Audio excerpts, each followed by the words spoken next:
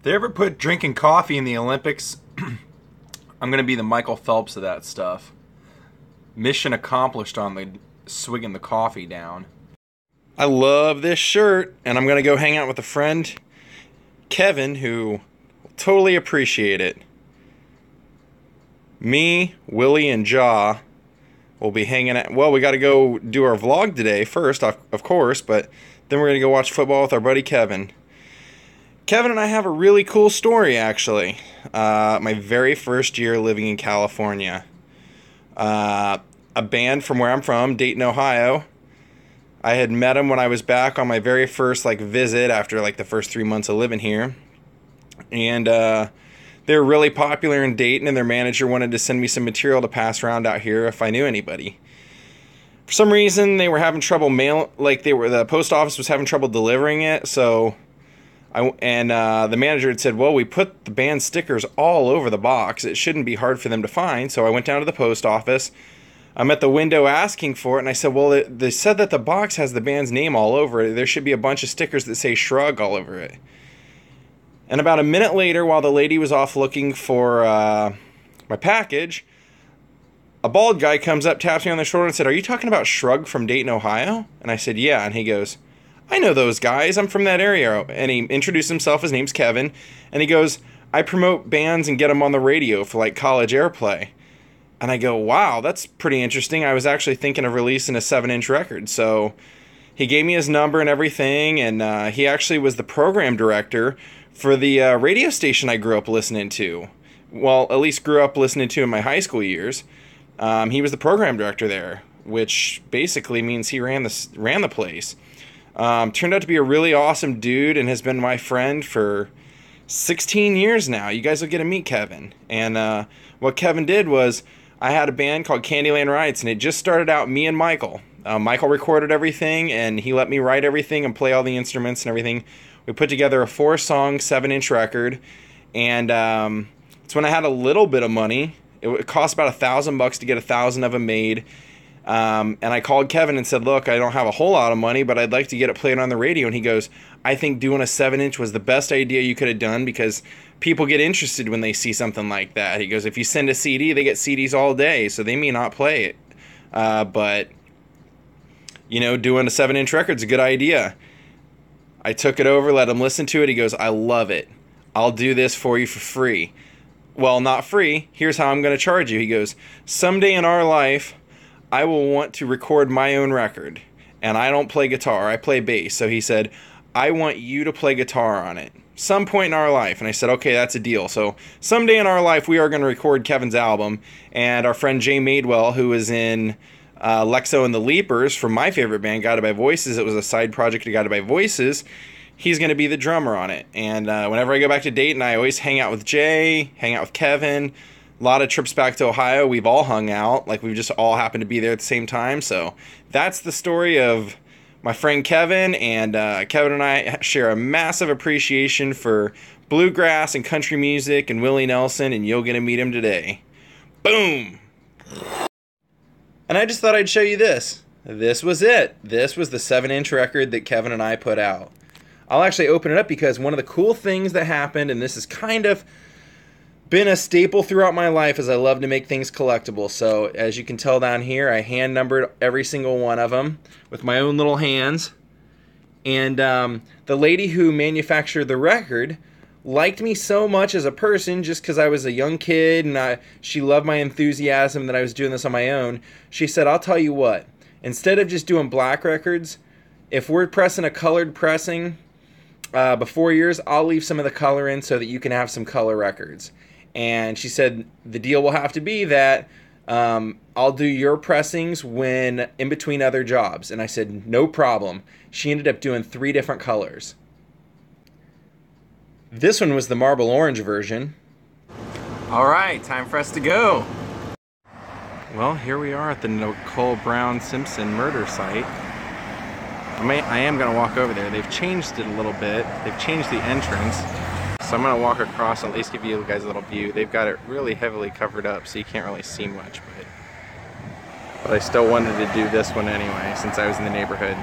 Now, obviously, I'm sure most of you know that the address was changed since the murders because, you know, it attracts a lot of tourists. So I think it was, the address originally was 875, now it's 877.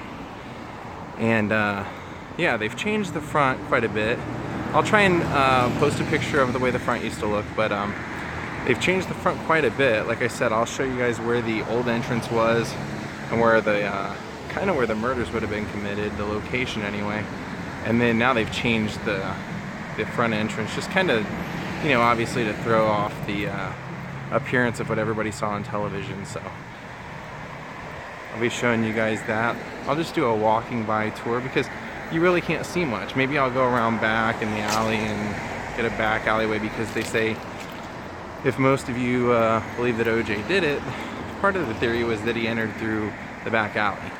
Right here, I'm gonna walk right by it. This is the condominium that Nicole Brown Simpson lived in when she was murdered. They've changed the front a little bit. You can tell because the way this street goes, the number after this should be lower, 877. It should be 875, and now it's not. Now it's 879, but that is the new entrance. And right over that gate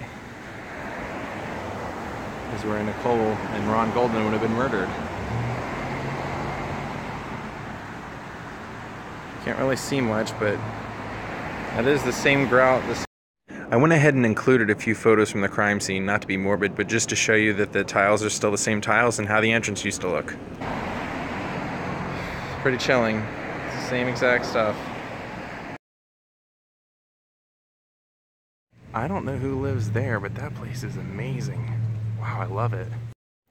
Well, here's the back of the building. And 879, you can tell that this is... You can tell that they would have changed it because this is 877, 879, and the way the street addresses go, that should be 875. So this is where, you know, if you think that OJ did it, this is where OJ, the theory was that he parked and he would have went up this walkway right here.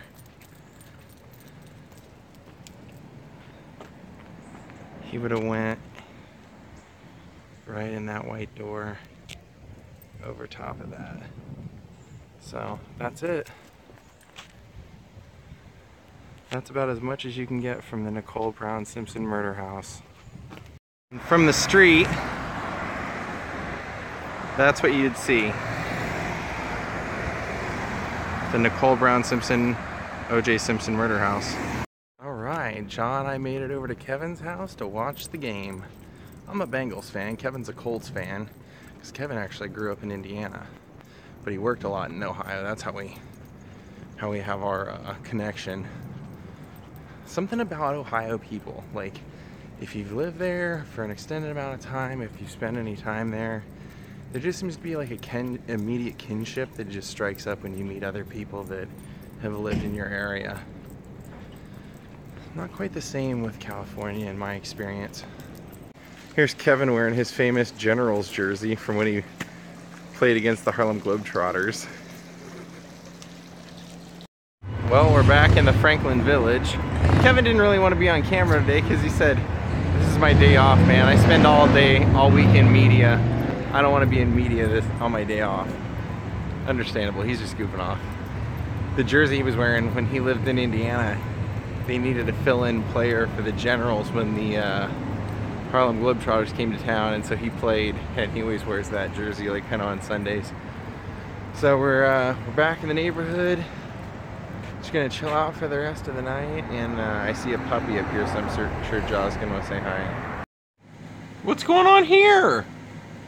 I just watched you get under the covers, Yoda. I just watched you get under the covers and then wrestle around in there and then pop your head out. What's going on over here?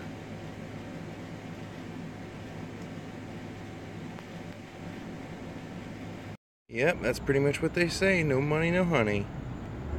I do realize, and I am sorry, that early on in this vlog, there's about 2 or 3 minutes of just me talking over the image of a t-shirt.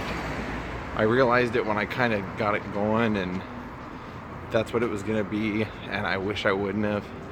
But I also was halfway through the story when I realized it and just didn't want to shut it down. So sorry you had to stare at a Willie Nelson emoticon for about 3 minutes while nothing else was happening, but it's not always the way it goes. But it went that way tonight. Vlog over.